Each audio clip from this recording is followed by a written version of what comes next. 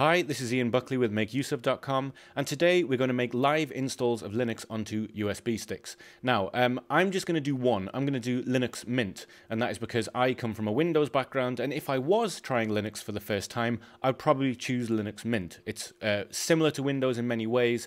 You'll find a lot of familiarities there. However, if you're coming from the Mac operating system, I suggest you look at Elementary OS. It is a beautiful version of Linux. It feels a little bit like a Mac. Whichever one you decide to use, head to their website, head to their download page, and get downloading. So on the download page for Linux Mint, you'll notice you have a few options, Cinnamon, Mate, or XFCE. Now these are all different desktops, so the version of Linux behind them is identical, it's just a question of which one you like. I would suggest actually trying to download all of these and going through this several times just to get a feeling for the different flavors. I know I like the Cinnamon desktop, so I'm going to select that, and I'm going to be using it on a 64-bit system.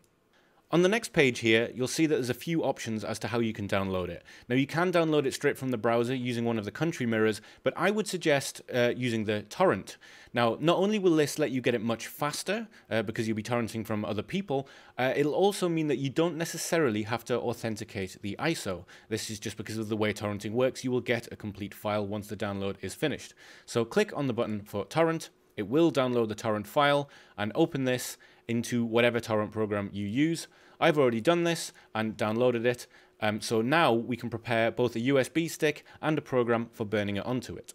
So now we've downloaded the image for our operating system, we need a way to put it onto a USB stick. So we're going to use Etcher. Etcher is a free program, it's available for Windows, Mac or Linux, and it is perfect for putting images onto SD cards and USB drives. So head to etcher.io and download it, and then open it up. So now we have Etcher open, we need to select the image we've just downloaded. So navigate to where it is on your computer, it'll be an ISO file, select it and click open. Next, selecting our drive. It's very important we get this right. We don't want to try and install Linux onto the hard drive we're already using. That's going to cause all kinds of horribleness. I can see here that my USB stick is drive E, so I'm going to select drive E. And all that's left to do now is click flash. It will ask you if you allow this app to make changes to your device, just click yes. This can take quite a while. It will burn the image onto the USB drive. It will then validate the image to make sure that the USB drive isn't broken. Just be patient and we'll come back when it's done. All being well, it should say flash complete, and it's done. We now have a Linux Live USB stick. But before you can boot into it on most these days Windows computers, we have to make a change within Windows 10. So head to the Start menu and just go to Power and Sleep Settings. And on the side here where it says Additional Power Settings, we want to head to there.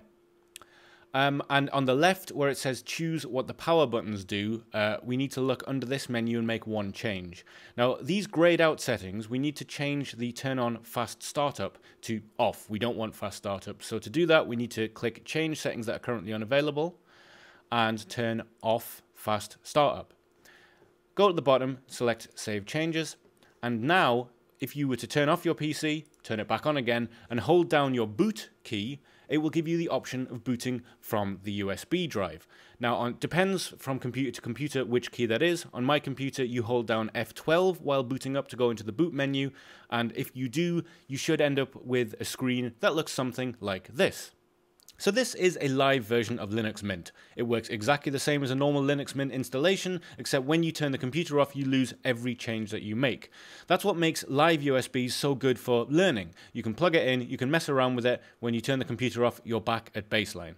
So that is how you install Linux onto a USB stick. Now this video was aimed mostly at Windows users. If you are a Mac user, head to the Make Use Of website and have a look at the How to Boot a Linux Live USB Stick on Your Mac article, which takes you through exactly what I've talked about today, but from a Mac perspective. And if you're wondering what comes next, a live USB installation is great, but it might start to get frustrating that everything gets deleted every time you turn it off. So have a look at the Keep a Portable Ubuntu installation with you wherever you go article. This one will cover how to make a USB stick persistent, which will save some of your settings, or how to actually install Ubuntu onto a USB stick, meaning that you basically have a fully working operating system with a partitioned hard drive in your pocket at all times. I hope this video has been useful to you, and don't forget to subscribe to the Make Use Of YouTube channel for more weekly tech tips and giveaways. Cheers.